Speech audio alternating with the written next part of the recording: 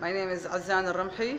I played in the military event this week, and I must congratulate the full maintenance team for doing such a great job of getting the greens in the best condition ever. I've never played Ghada Golf Club in such conditions as they were this week. The greens were rolling beautifully, and compared to the 3 or 4 events I've played the last 4 or 5 weeks, this is definitely the best greens I've putted on.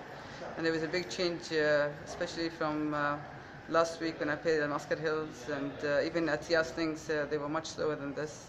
And the greens are running very smooth right now. I hope this is going to be maintained so that the members can enjoy it as well after this tournament.